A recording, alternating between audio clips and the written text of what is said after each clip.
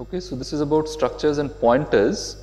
So of course all of you know this, that memory is, every location of memory has an address and it stores 1 byte, and every program that is run is allocated some chunk of memory which is divided into stack segment, data segment and code segment.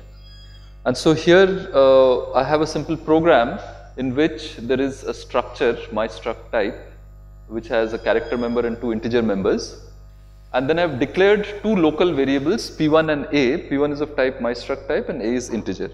So since both P1 and A are local variables, space for them will be allocated in the stack segment, right, in the activation record of main. So, and for A we will allocate 4 bytes of storage because an integer requires 32 bits. So in the stack segment I'll have 4 bytes for A. So how many bytes would I need for P1? P1 needs to store, P1 is an object of myStruct type, so it needs an integer, it needs 2 integers and a character, so that is each integer requires 4 bytes, so it is 8 bytes plus character requires 1 byte, so it is 1 byte plus 4 bytes plus 4 bytes, so that's 9 bytes of storage. And in memory it would look something like this, that in the storage allocated for P1 there would be 1 byte reserved for the member named Z, 4 bytes reserved for the member named X, and similarly 4 bytes for the member named Y. However, if you notice that in this brace I have put here, I have allowed some gap here, and if you are wondering why did I allow that gap, we will just see that in a minute.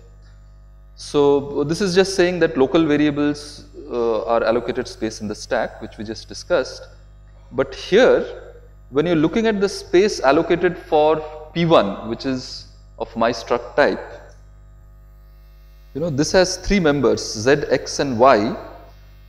Now, although most compilers will actually do this, it will allocate the first byte for Z, the next 4 bytes for X and the next 4 bytes for Y. Most compilers will do this because that's perhaps the natural way to allocate the memory.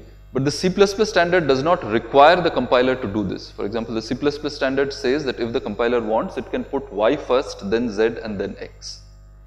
Okay, so you should not make any assumptions about the relative layout of the different members within the memory allocated for the structure. You should not assume that the first byte is indeed Z and then the next 4 bytes are X or so on. If you want to access a member within a structure, use the dot P1.x or P1.y. Okay. Similarly, here some 9 bytes have been allocated for this structure, and one might say, why is this brace not ending here at the end of the 9th byte? And this is because C++ standard allows the compiler to put some padding depending on the machine architecture. So for example, it is possible that your compiler is actually storing, maybe instead of 9 bytes, it's actually reserving 12 bytes, of which 3 bytes are unused. Okay, so it can provide some padding. The standard actually does not even specify where you put the padding, at the beginning or at the end or in the middle. So for example, here I've shown the padding at the end. It could have come in the middle like this. So you should not make any assumptions about within the memory allocated for a structure where exactly is your particular data member, because it depends on the relative layout, it depends on what padding the compiler has put, and the standard allows all of these. Okay, so you should not make any such assumptions. You should access the members only through the specific operators like dot operator used to access the members. Okay, however, all the 4 bytes allocated for a particular integer member will be contiguous. It's not that the 4 bytes allocated for P1.x will themselves have some padding between them. So that will be treated as an integer. However, between X and Y there could be padding, Y could appear before X in the layout and so on. Okay, and I mean all of you would recall the ampersand and star operators for getting the address of a variable and for dereferencing an address. So we can use exactly the same thing for structures. For example, here I have shown a program where I am using the ampersand and star operator on integers and integer pointers.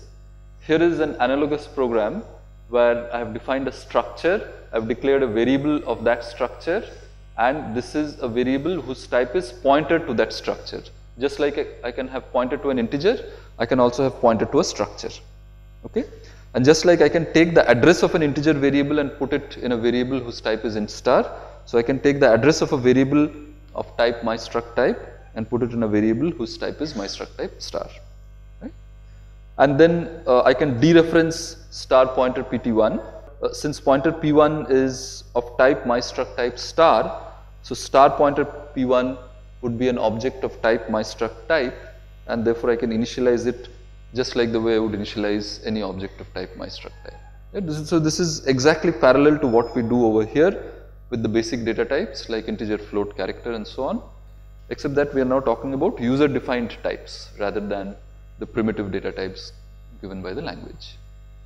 Right? I mean, exactly the same, no change at all. So if you have understood ampersand and star for the basic data types, this is exactly the same, there is no difference. Okay, so this we have already just discussed. Okay, so can we access the individual members through pointers?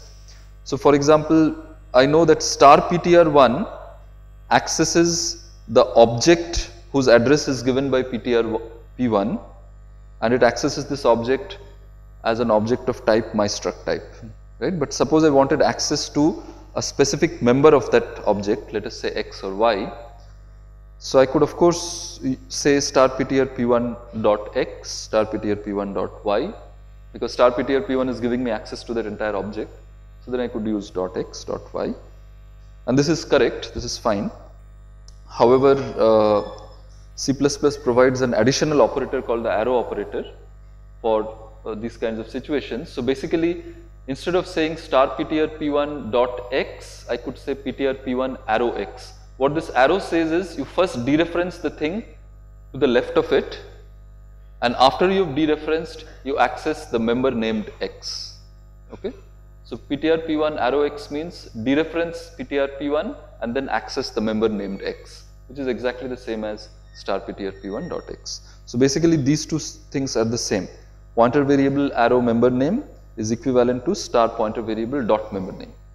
However, the arrow operator can only be used with a pointer to a structure, right? Whereas the dot is used with an object of that structure, with a variable of that structure, right? So that's the only difference. So here I have shown some simple examples where I could initialize star pointer pt1 with pointer p1, which is the entire object, directly like this, or I could say pointer p1 arrow z is c, pointer p1 arrow x is 2, pointer p1 arrow y is 3, and so on. Right? Similarly, I could write this, or I could say pointer p1 arrow x is 1 plus pointer p1 arrow y. So they are two completely functionally equivalent programs. Okay, so are there any doubts about this? You had some question, yeah. So this is dependent on the architecture of the computer that you're using, more specifically on the architecture of the memory that you're using, right? So there are processors which can access memory only at addresses which are multiples of 4, but one can think of other processors. For example, the C++ language can also be used for what are called embedded processors. These are processors that go inside your mobile phone or go inside small gadgets, and their memory is very, very expensive. You cannot waste memory. So those processors will allow you to access memory at any particular address, right? So that depends on that memory architecture. So that's why when you are programming, you should not make any assumption that there is some padding to align it with a multiple of 4, or there is no padding, because it depends on what processor you're running, what compiler you're using, what memory architecture. So as a programmer, you don't want to bother about that. Yeah, so you're right. In some cases, the addresses need to be multiples of 4, but not in all cases. There are processors which don't require that. So let's go to the next one. Okay, so this is continuing our discussion on structures and pointers. So here is a simple example of we will actually build more on this example in the next set of slides that I'll show. But suppose I'm trying to implement a taxi queuing system. Once again, this is inspired by some examples in Professor Ranade's book. So here I've defined two structures, one to store information about the driver, the other to store information about a taxi. So a driver has a name which is a character array, and there is presumably an integer ID for the driver. a taxi has an integer ID and the driver for the taxi can keep changing, so we do not fix the driver with the taxi. We sort of allow a pointer to a driver object to be present here, so that if the driver changes, I can just change that pointer. Okay. And then I have declared two variables. Both of these are local variables in the function main. One is of type driver, the other is of type taxi. So, you know, how much space will I require for this structured taxi? ID is an integer, requires 4 bytes. DRV is a pointer to the structured driver, right? So pointer is just an address in memory, and if we assume that our memory requires 32 bits of address, then whether it's a pointer to integer or pointer to float or pointer to driver, all of them are just addresses. So they will just require 32 bits, 4 bytes. So here I require 4 bytes plus 4 bytes, 8 bytes for an object of type taxi. And so, you know, so this being a local variable, D1 being a local variable of main, space for it will be allocated in the stack segment. How much space? The structured driver requires 50 bytes for storing the name. Each character requires 1 byte and 4 bytes, right? So here I've tried to depict here, of course this is not to scale, but the name requires a little bit more storage, 50 bytes, than ID, which requires 4 bytes. Fine?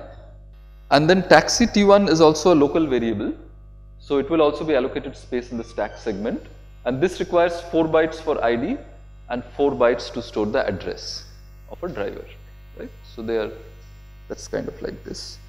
And then suppose I have a code which says D1 is assigned Shekhar 23.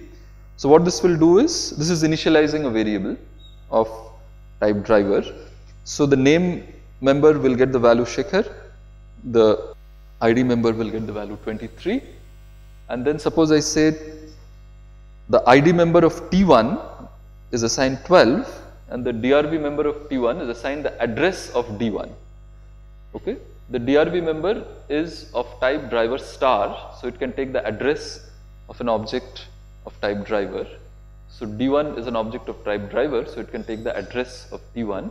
And what do we mean by the address? It's once again the address of the starting byte, right? So let us say that is 230 in hex, so we'll get 230 over here.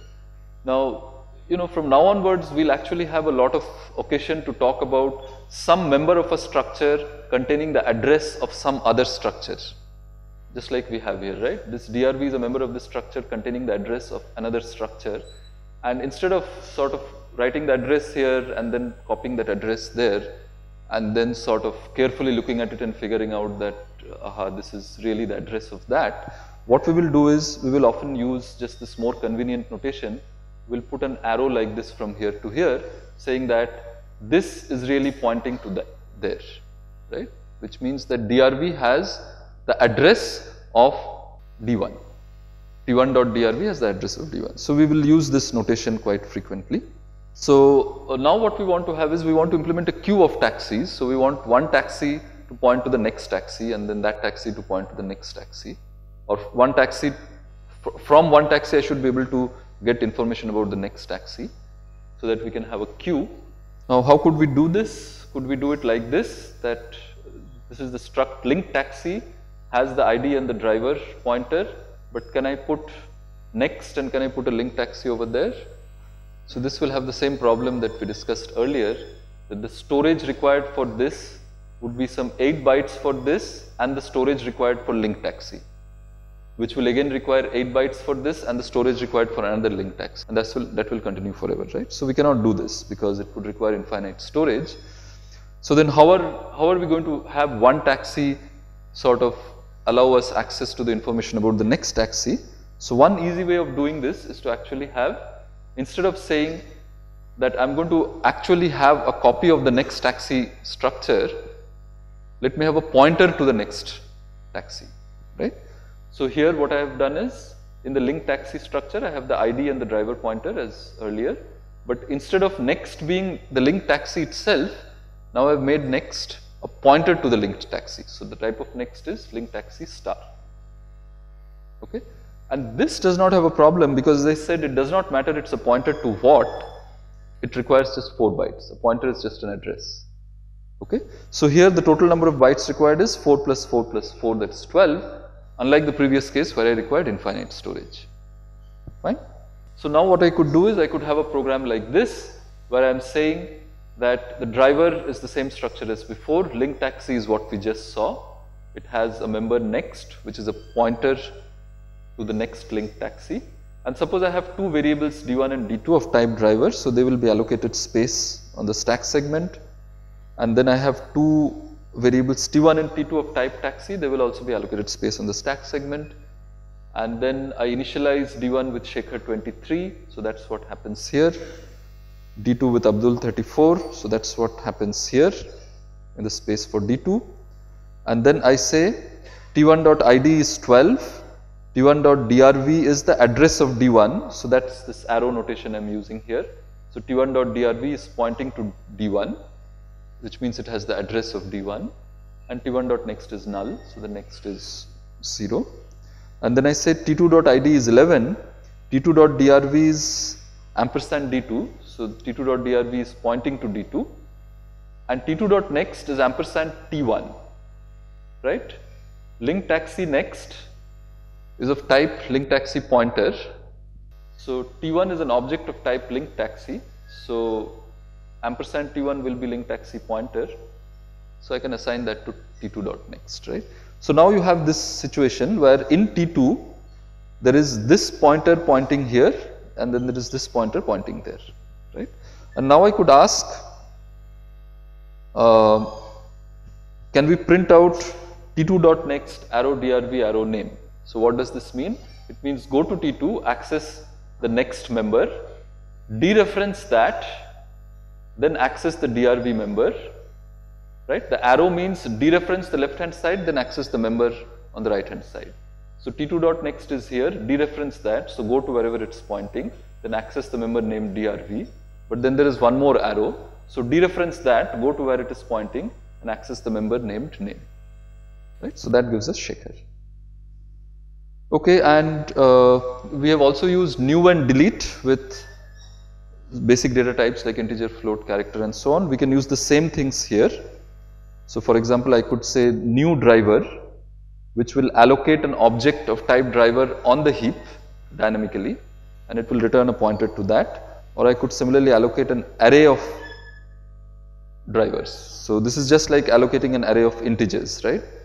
So if it was an array of integers, I would say new int 2, here I am saying new driver 2 because driver is my user defined data type.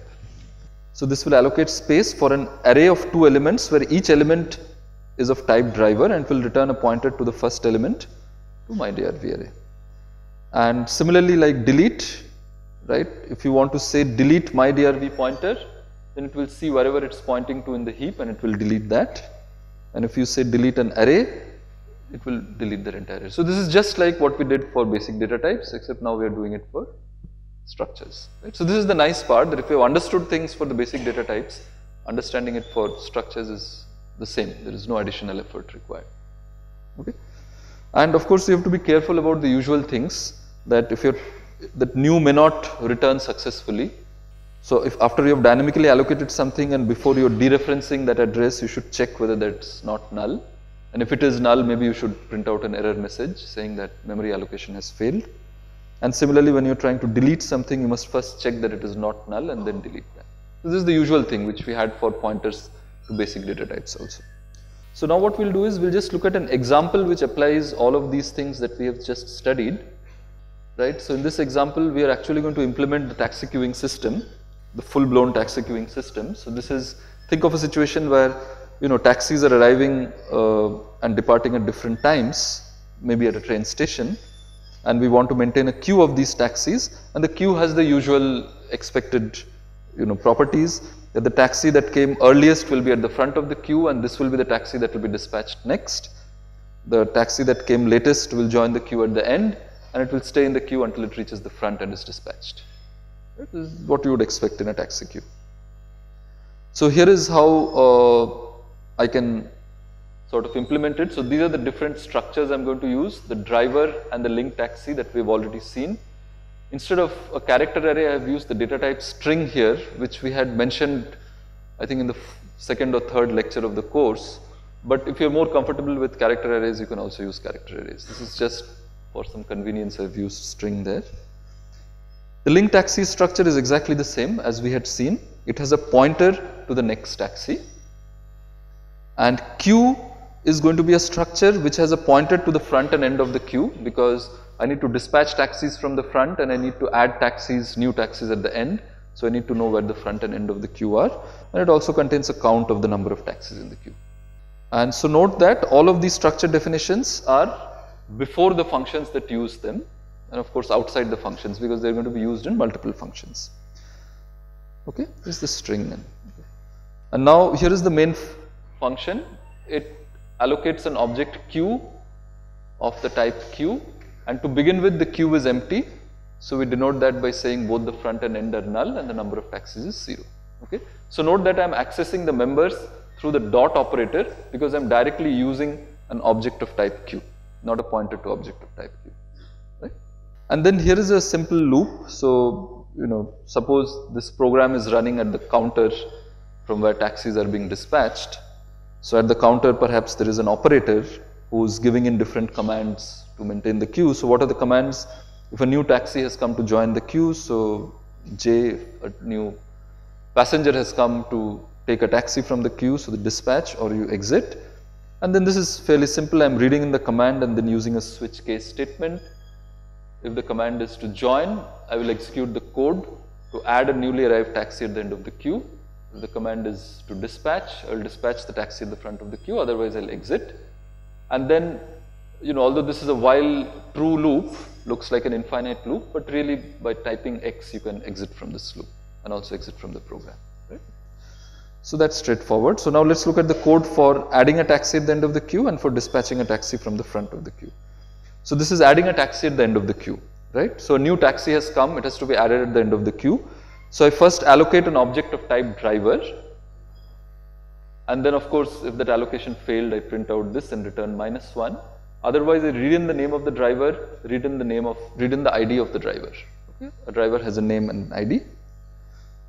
Then I allocate an object of type link taxi and then make the DRV member of new taxi, which is a pointer to the driver, right? So I make it point to whatever this new driver I had allocated. I make the DRV member point to that. I make the next member point to null, because this is going to be the last taxi in the queue, so after it there is nothing. And then I read in the ID of the taxi, and then I have to now add it to the queue, right? So how do I add it to the queue? So there are two cases. One is if the queue is empty, and the other is the queue is non-empty. So if the queue is empty, it means both front and end were null. So if that is the case, I am just going to add this taxi, and this will be the only taxi in the queue now, because the queue was empty and now I am adding a taxi to the queue, right? So if it's the only taxi in the queue, I make both front and end point to this taxi. I update the number of taxis in the queue to 1, and that is it. So from an empty queue, now I have gone to a queue with 1 taxi, right? Is that clear? So this is the simpler case, how to add a taxi to a queue which was empty. The other case is when the queue was non-empty. So let's say the queue already had a blue taxi and a red taxi. The blue taxi was at the front, the red taxi was at the end, and of course the next of the blue taxi is pointing to the red taxi, the next of the red taxi is pointing to null, and now here is this new yellow taxi that has come, which has to be added at the end of the queue. So what do we need to do to add it at the end of the queue? The red taxi's next pointer should point here and q dot end should point here, right? So that's what we'll do. The red taxi's next pointer should point here and q dot end should point here, which means whatever was q dot end earlier, its next member should point to new taxi, and then q dot end should itself point to new taxi, right? So that's exactly what we have done. Q dot end's next member should point to new taxi, and q dot end should itself point to new taxi. Okay. So note here, I have used a dot here because q is an object of type q. So to access a member, I can use dot. But the end member of q is a pointer to the link taxi. So then to access its next member, I have to use the arrow, right? Q is an object, so I can directly use q dot end, but q dot end is a pointer, so I have to use the arrow over there. Okay? And I increase the number of taxis. So So that's how we add a taxi at the end of the queue. How do we remove a taxi, dispatch a taxi from the front of the queue? We first figure out what is the taxi at the front of the queue. So dispatch taxi is queue.front, and of course first we check whether there are any taxis in the queue at all. If there are no taxis, then we can't do anything. Otherwise, we take the taxi at the front of the queue, and if this was the only taxi in the queue, which means if queue.front was equal to queue.end, then after we dispatch this taxi, the queue is going to become empty. So we have to sort of reflect that. So both front and end become null and num taxi is 0. So this is the simple case. If there was only one taxi in the queue, you dispatch it and the queue becomes empty. Otherwise, what happens is, there are already 3 taxis in the queue, the blue, red and yellow, and I want to dispatch this one at the front, right? So after I have dispatched this, queue.front should point here. So that's what I'm going to do. I'll say queue.front should point to the next of whatever queue.front was pointing earlier, right? Queue.front was pointing here. So the next, so queue.front should now point to wherever queue.front is pointing and where next of that is pointing.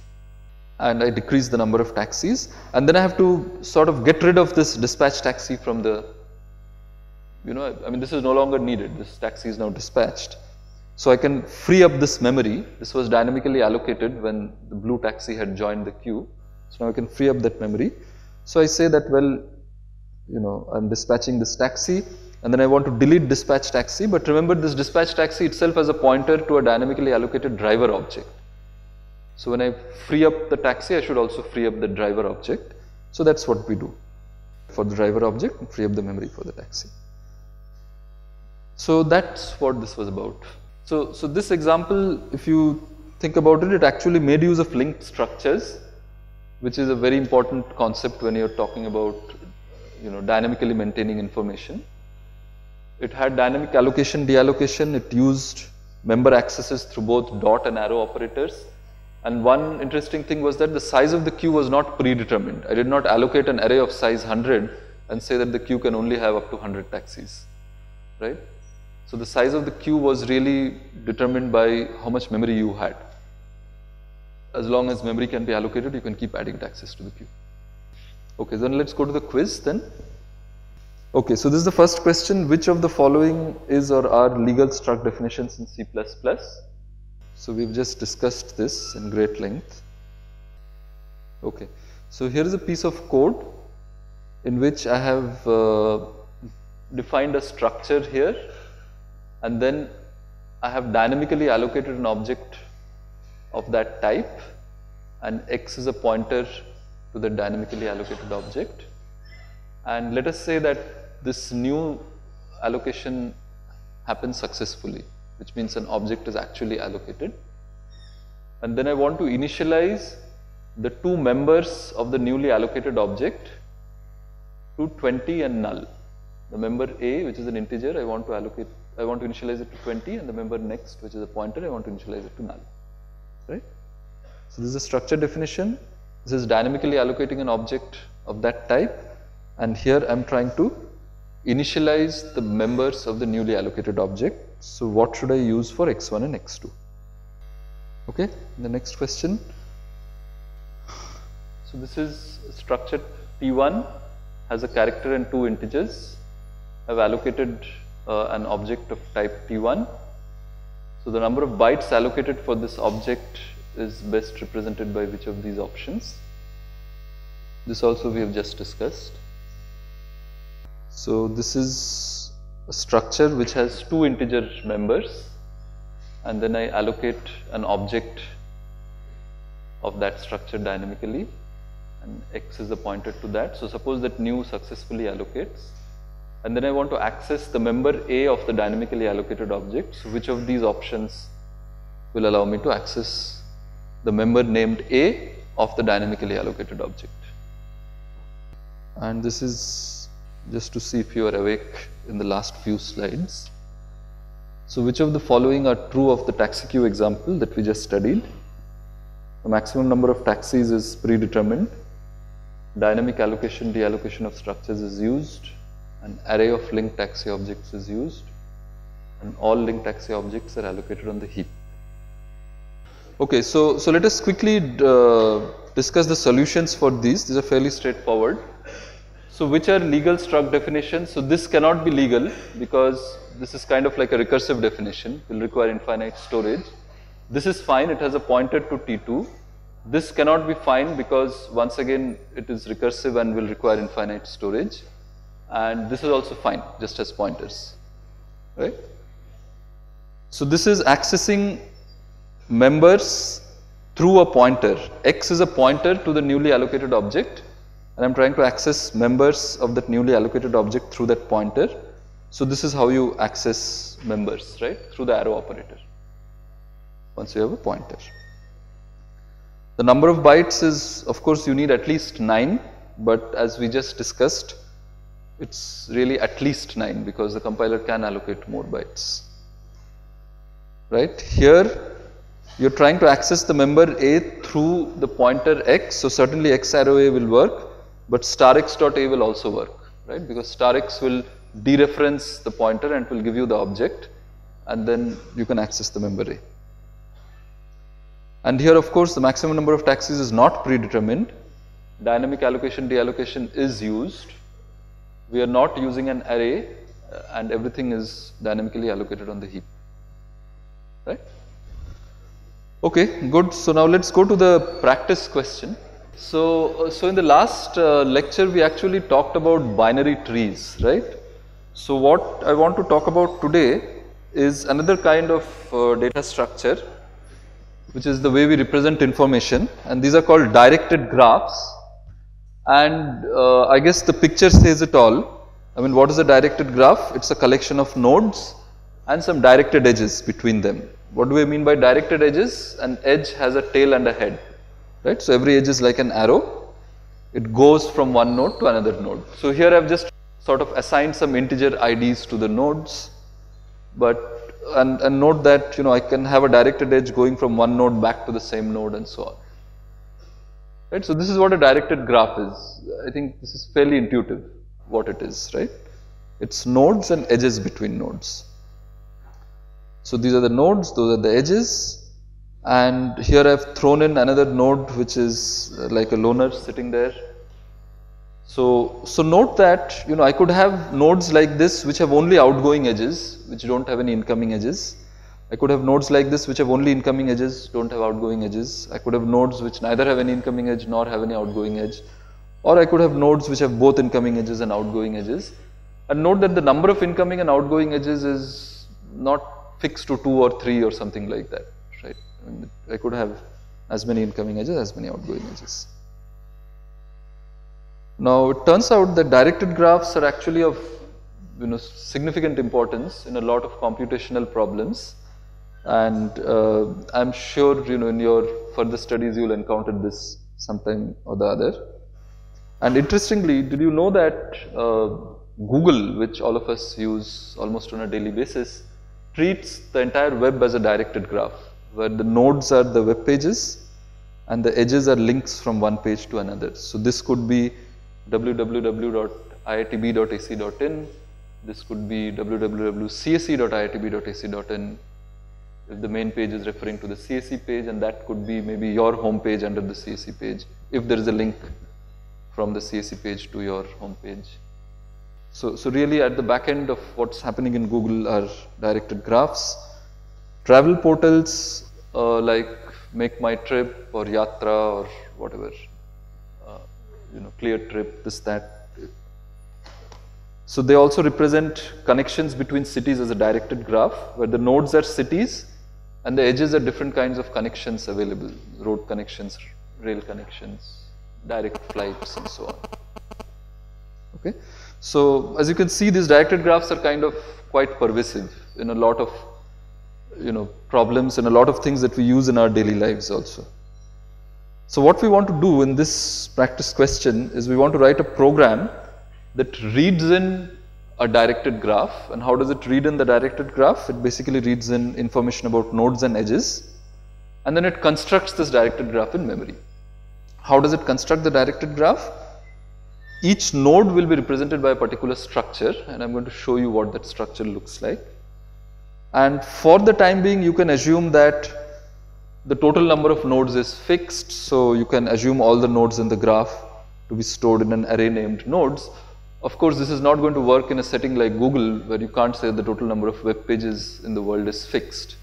There are more web pages being created and deleted even as we speak. So, this is not how real applications will work, where the number of nodes are dynamically changing. But at least for this first problem, let us try to see how we can solve this problem by assuming that the number of nodes is fixed. Okay, and then, if we are able to solve this problem, the next version would be to remove that restriction. So we will assume that the nodes are stored in an array named nodes, and the ID of a node, which is the number I had shown inside each node, will be its index into that array, just to simplify things. Okay. So this is the structure of a node that we want to use. So struct my node, it will have the integer ID, and it will have two other members called incoming and outgoing, which are pointers to some type called linked nodes. And of course, I've used linked nodes here to sort of resonate it with the linked taxis that we just saw. So this should be something similar to the linked taxis, but this is something that you should define.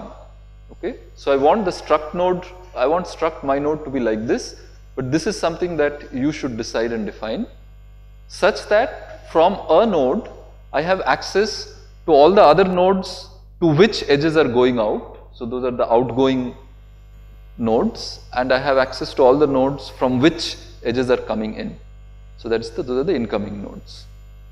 And now this is kind of the program that I want to write. So you need not copy this entire program, but please try to understand what we want you to do in this program, right? So here is the main function. There is a variable called numNodes. I'm reading in the number of nodes, and then I'm dynamically allocating an array of that many number of nodes, right? So this statement is saying that nodes is of type pointer to my node, where my node is that struct that you just copied down in your notebook, and I'm allocating an array of these many elements, numNodes elements, where each element in that array is of type my node. Right? So basically I'm allocating an array of my nodes and returning a pointer to that, returning a pointer to the first element in that array to nodes. Right? And we have seen about dynamic allocation of arrays earlier. So if this dynamic allocation succeeds, I can say node 0, nodes 1, and I can access the individual nodes in the array. Is that clear? And then there is this little check here to see if that allocation succeeded.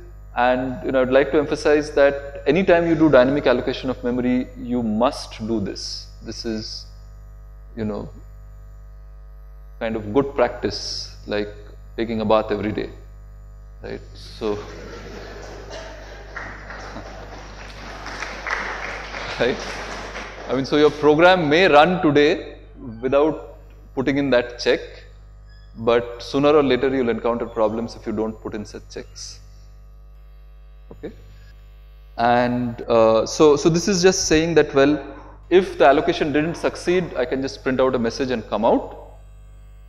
Otherwise, I want to do some initialization on the nodes. So this is something that I want you to write, right?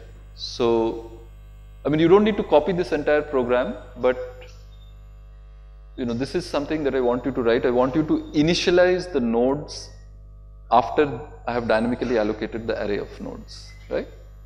So we will see this function again in the last slide, so you don't need to worry about it. But just remember that init nodes is supposed to initialize the nodes immediately after they have been dynamically allocated. Okay? After we have done that, I'm going to read in the edges. Okay? So how am I going to read in the edges? I have two integer variables. This is kind of the start of the edge, and this is the end of the edge. So at the start of the edge is a node, at the end of the edge is another node. So I'm going to read in the two things. So here I have a while true loop, which reads in edges one at a time.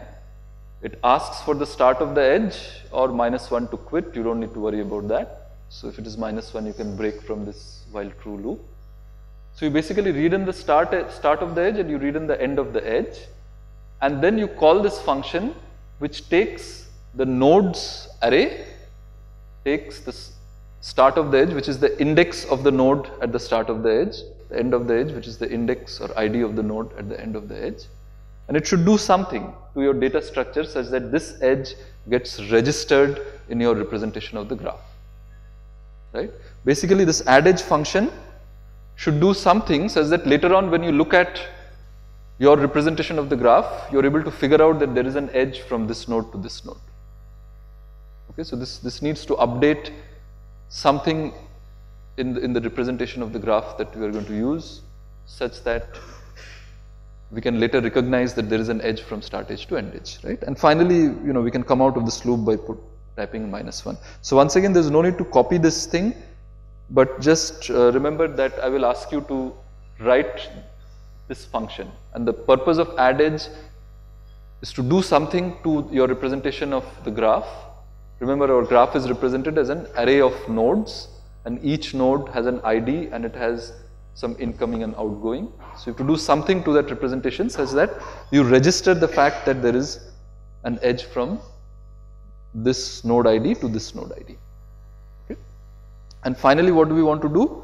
After we have read in all of the information and registered them in our representation of the graph, we want to read out that information. So if you have registered things incorrectly, then you will not be able to read things out correctly, right? So how do we read out? We are just going to iterate over all the nodes in the array.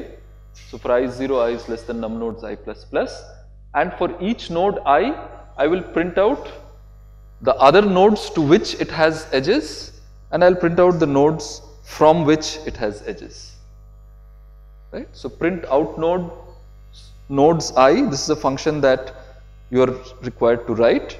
This will take the index of a node and will print out all of those nodes to which this has an outgoing edge, and print in nodes I will once again take the index of the node I, and it will print out the IDs of all those nodes from which there are incoming edges to node I. Is this clear? Okay, once again, there is no need to copy down this program, because what I am asking you to do is this thing. So you have to first define that linked nodes structure, which all of you have copied down, right, which must be used inside my node structure, and then you have to write these functions, and I hope that from the name of the function it's clear what I'm asking you to do. This is initializing the nodes immediately after dynamically allocating the array, adding an edge as you're reading in information about the edge, and printing the nodes to which there are outgoing edges, and printing the nodes from which there are incoming edges. Is the problem clear to everybody, or is there a doubt about the problem? Yeah, there is a doubt? Yeah, so init nodes is a function which doesn't return anything, so its return type is void. So that function is supposed to take the array of nodes that has been dynamically allocated. This is the total number of nodes in that array, and it is supposed to initialize everything. I mean, certainly as part of the initialization, you will have to set the ID of a node at index I to I, right? But you'll probably need to do a few more things. That function's name is init nodes, and it is supposed to initialize all the nodes in the array. So here I am dynamically allocating an array of, suppose num nodes is 200. So I am dynamically allocating an array of size 200, where each element in that array is an object of type mynode. Now each object of type mynode has all of these members. So these members will need to be initialized for each object of type mynode in that array. So init nodes is supposed to do that. It will take in the array, it will take in how many elements there are in the array, and then it should initialize each element appropriately, right? So that the ith element in the array really represents node I, right? And note that this is before I have read in the edge information. So you should do the initialization assuming that the graph just consists of nodes, no edges. And then as you're reading in the edge information, you have to update the information that is stored. And once you've updated, you should be able to read it out. Is that clear? So nodes is an array, right? I mean, there's some doubts from some people. So I've allocated an array here. Nodes is an array of nodes. I've also said that here. Assume all nodes in the graph are stored in an array named nodes. Right? So nodes is an array. So what Archit has done is he has said that so he has defined struct linked node as a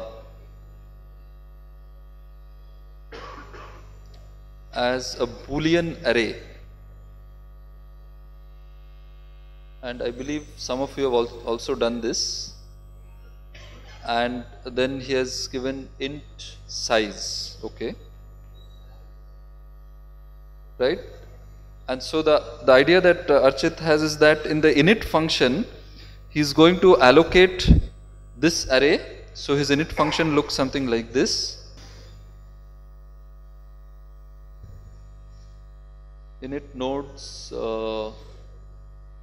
whatever, my nodes and whatever. So he says for int I is 0, I less than num nodes, I plus plus,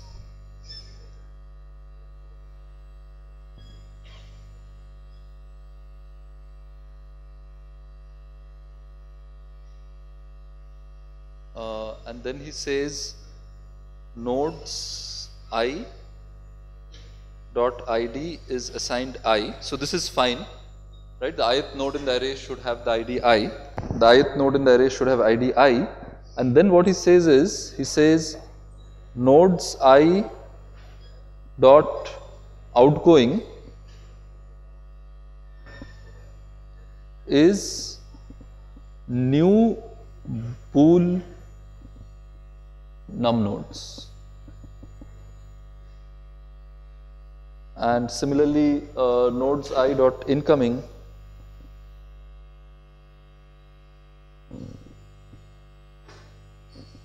is new bool num nodes.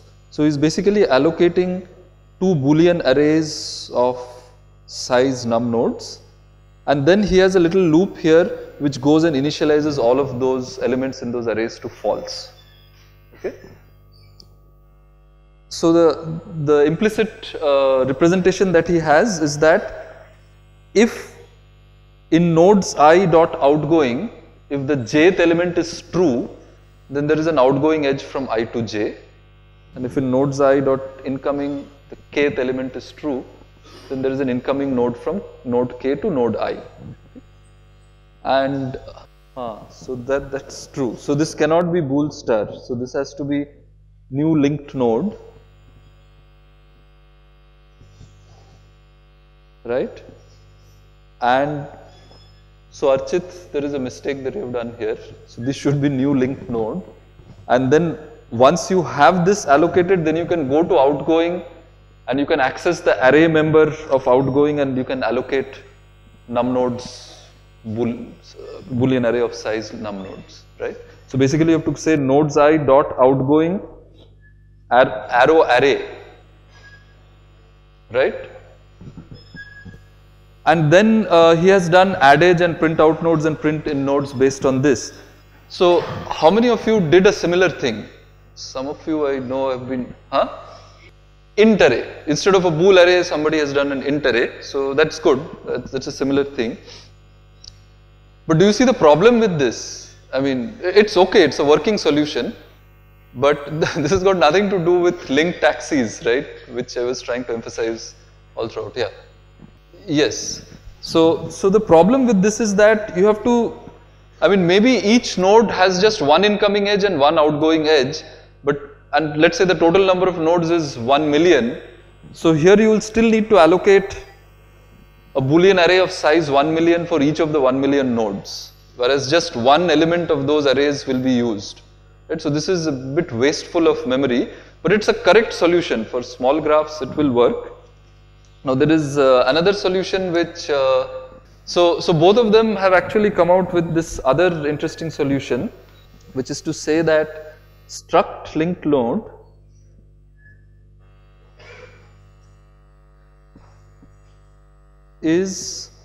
has a my node pointer and call it whatever, let's call it node, and it has linked node, pointer, next. At least that's the solution that Neil had. Is your solution also something like this? Oh, it's simply a my node. So you're going to make a copy of that, which is a bit more wasteful, right? And so now you can use this to actually build, like this queue of taxis. Now you can build a chain of nodes, right? Essentially, I mean, if this was your my node, this has an integer ID, and it has something incoming and it has something outgoing, and this incoming is a pointer to linked node, right? So it will basically point to something which will have a node here and a next here. Now this node is going to point to a similar thing like my node, right? ID, in, out, whatever. This is another node, and this next will now point to another linked node. Next is a pointer to linked node, which will have node here and next here, and this node is now going to point to another my node. So these are the things that are there in the array. These are the different my nodes in the array, and these are just pointing to those. And now starting from a node, I can just traverse this list and I can figure out all the nodes from which there are incoming edges, right? And similarly I can do this, right? And if you note a bit closely, actually I don't even need this my node star node over here. I can just put the ID of the node, because the ID is the index in the array, right? The ID is the index in the array of nodes. How do we know? Because as I'm adding edges, I'm actually giving the ID of the start node and the end node, right? That is how I'm giving the edges. I'm saying an edge from node 5 to node 37, an edge from node 29 to node 32. So those are directly the IDs, right? So I could just say int over here, and that itself would suffice. Okay, so here is, you know, a possible solution, that you say struct my node, struct linked node, and you give int ID, and you say linked node next.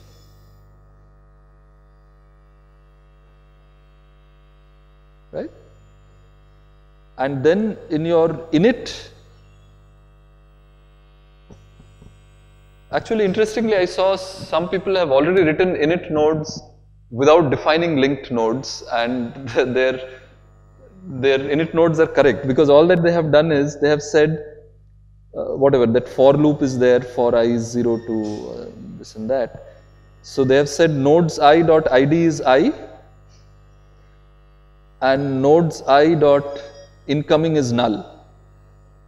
So without actually defining what linked nodes is, they have just set this to null, and similarly nodes I dot outgoing is null.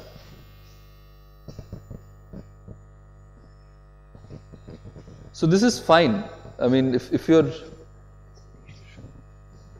so this is actually fine. For example, if these are going to be chains of node identifiers, just like what I showed here, if these are going to be chains of node identifiers, initially I want to set them to null, so they are not pointing to any chains. And then as I am adding a chain, it's like adding a taxi at the end of the queue, right? I create one entry like this, make them point to the right thing, and add it at the end of the incoming queue or the outgoing queue. Okay.